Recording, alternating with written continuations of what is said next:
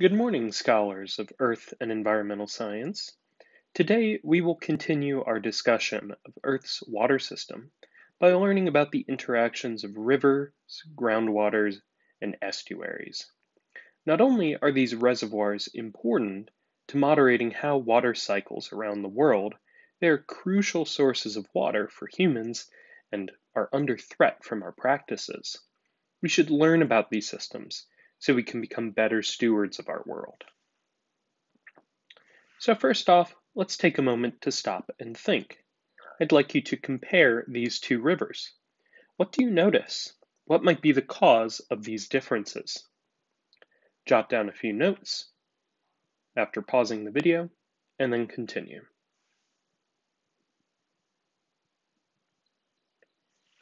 So we know that gravity causes things to fall. Gravity also causes water to fall. It pulls water down from areas of high elevation, the source, to areas of low elevation, the mouth. A river flows along the path of a channel between these 2 points.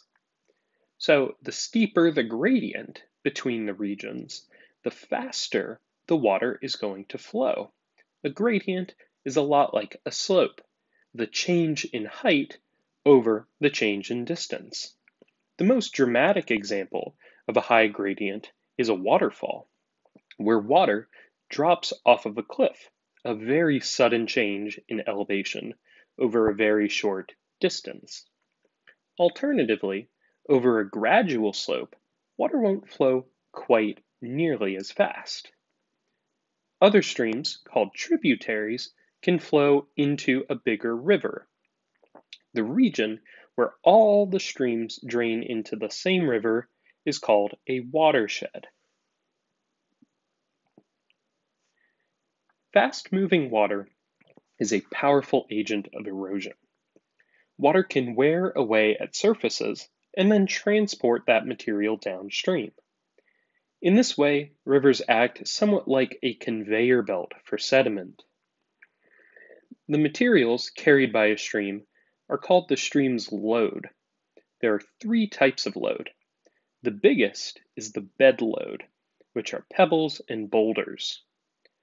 Middle size is a suspended load, where small rocks and soil are suspended in the water. And then the smallest size of particle is the dissolved load, where materials such as sodium and calcium are dissolved in the water. Now, in the lithosphere unit, we talked about a process key to the formation of sedimentary rocks, deposition. In this process, rock and soil are deposited by streams and rivers.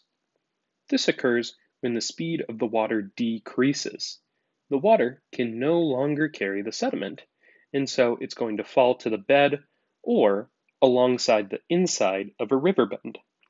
We see this process occurring in the bottom right picture. Along the outer edge of the bend, the material is being worn away. That's why we see the sheer cliff there. But on the inside, all of the load is going to be deposited. This will gradually change the course of a river over time and potentially produce landforms called oxbow lakes in the process as shown in the bottom left picture.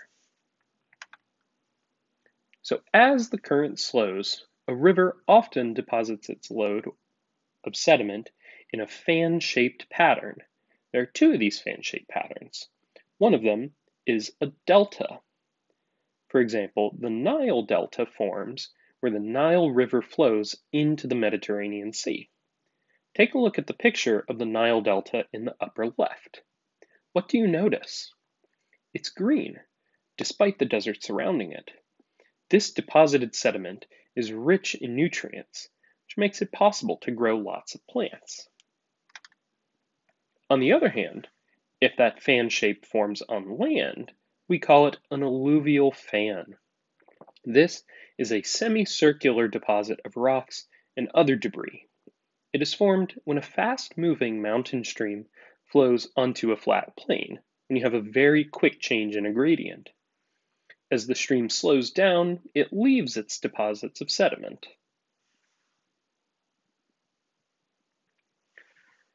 So, when you take a shower, all of the water coming out of the faucet gathers at the floor of a tub.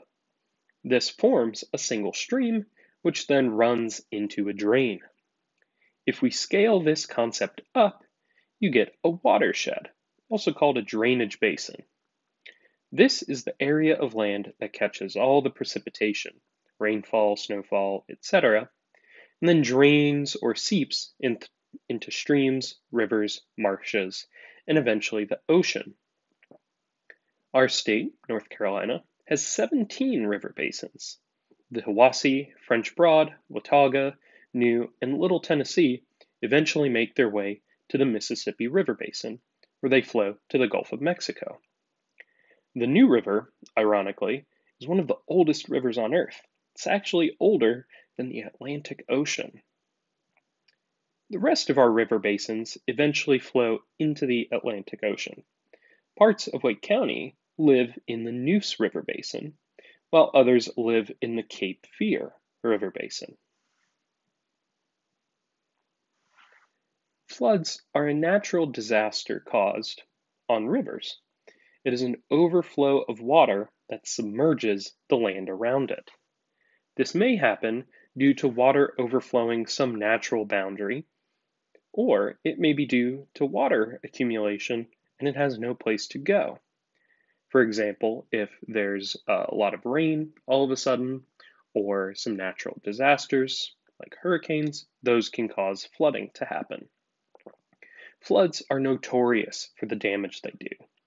Damage to buildings and infrastructure. They can contaminate water, causing unhygienic conditions, which can spread around waterborne illnesses. Floods can also cause a shortage of food crops because an entire harvest can be lost when the floods rise and the non-tolerant plant species can die from suffocation. Although floods can be beneficial in some ways. They carry up silt and sediments rich in minerals from the river into the nearby soil, leaving a region of fertile earth called a floodplain. This was key to the formation of the early Egyptian civilization thousands of years ago. Regular floods coming from the Nile River served as an important source of irrigation.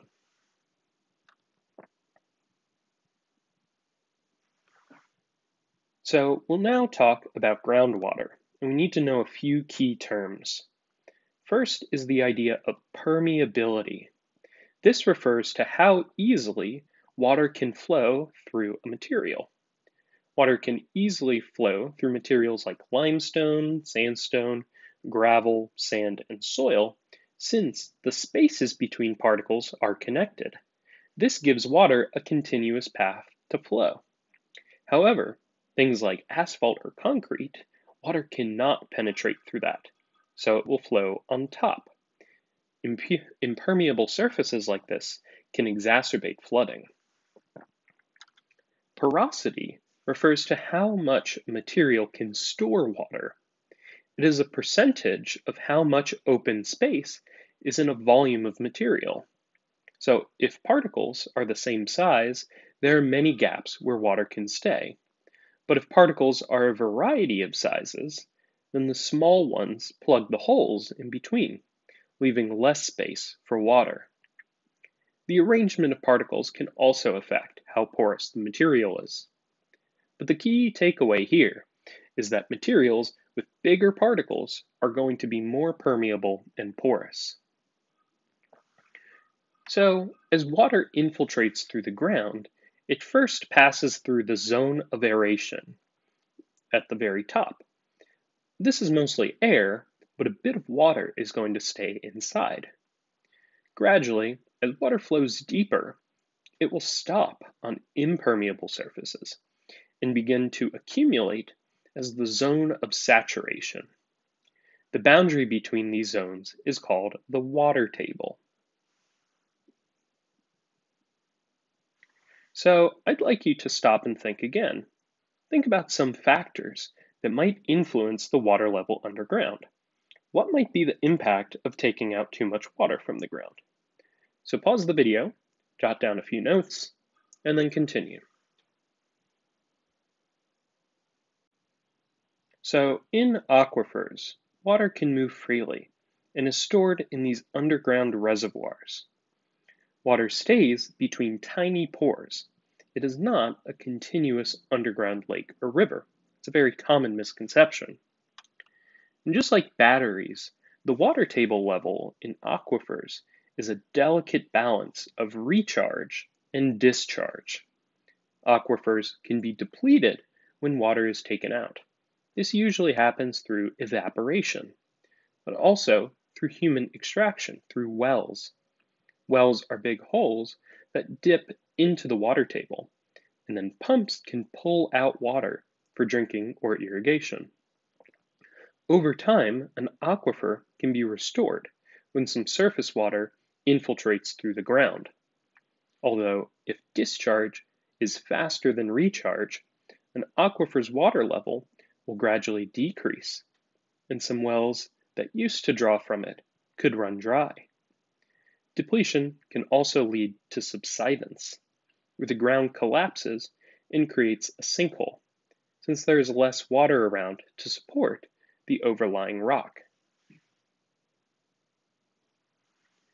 While wells are artificial creations of people, springs and artesian wells are natural places where the groundwater can emerge. It's somewhat like a volcano, where water deep underground at high pressure can work its way out through fissures in the ground to emerge at the surface. When wells extract water from an aquifer, it decreases the level of the water table, and the water pressure locally will drop. This creates a cone of depression. Now, salt water usually stays below fresh water due to its higher density. But through the suction from pumping, in coastal areas, this can bring up the salt water from below the freshwater aquifer. This saltwater intrusion is a problem because it can cause contamination of drinking and irrigation water. We'll be discussing more issues with the use of water resources and how to conserve them later in the course. Let's stop and think again. Why do you think estuaries? These are regions near the coast where fresh and salt water mix. Why might they be important? Pause the video, jot down a few notes, and then continue.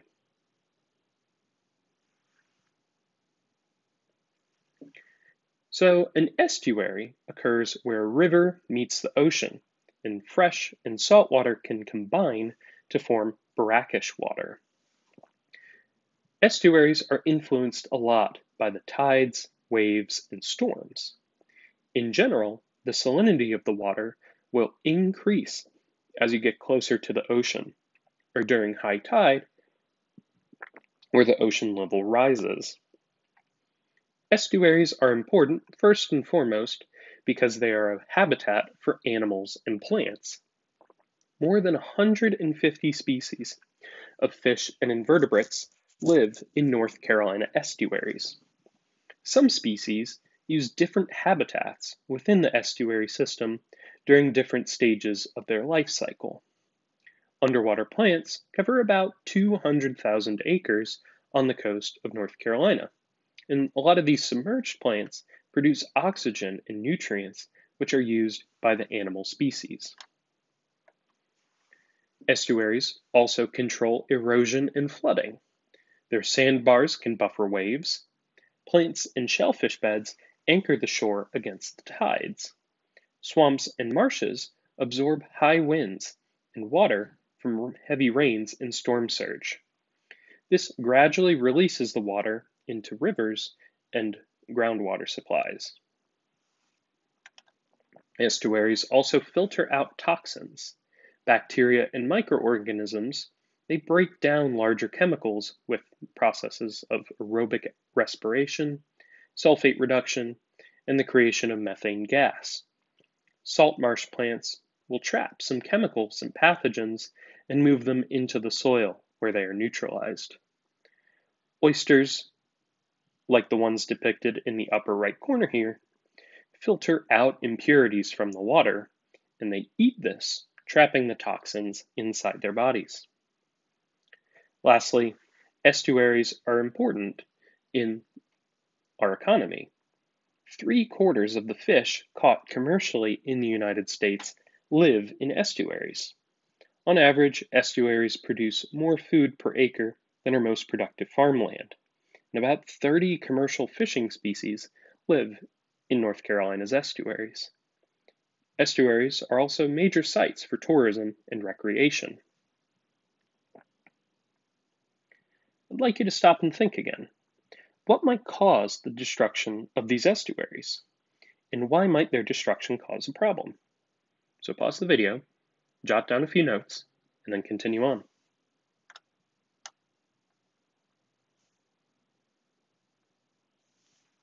Since European colonization, nearly half of North Carolina's wetlands have been lost, and coastal development continues to damage wetlands. Humans develop land for habitation and use. We build roads, bridges, culverts, sewer systems, pipelines, and dams. These all change the flow of water through the ecosystem. Asphalt and concrete, they deflect water so that it runs off with all the contaminants directly into the rivers. And these rivers channel all the contaminants into the estuaries. All the pollutants washed away by precipitation, they're funneled into the estuaries where they can concentrate. This can harm local animal and plant species. Dredging river channels and the nearby sea also damages plants and oyster beds because this stirs up the sediment and clouds the estuary water, making it difficult for plants to photosynthesize. Global climate change, which we'll talk about in a couple of units from now, is a major cause for rising sea levels. This also threatens swamp forests, which can only withstand temporary flooding or drying. The hurricanes, exacerbated by climate change, also cause high water levels. This can erode the shoreline and flood organisms typically adapted to fresh water with ocean water. And together, sea level rise and storms can cause North Carolina's wetlands to erode at a rate of about 800 acres per year. Finally, an excess of nutrients can also be harmful to estuary systems. Sewage treatment plants, septic systems, polluted air, and fertilizers deposit nutrients such as nitrogen and phosphorus in the rivers, which ultimately concentrate in the estuaries. High levels of these nutrients can create large growths of algae called algal blooms, which can block the sunlight from penetrating below. And so as algae dies, its decomposition consumes oxygen, and then fish and invertebrates have a much harder time breathing, and they can suffocate and die. So on that note, it's important to maintain these very delicate water systems and monitor our use of our water resources so that all animals and plants can have a good time and survive. So this is all for today. Tune in next week for our introduction to weather and the atmosphere. Have a good week.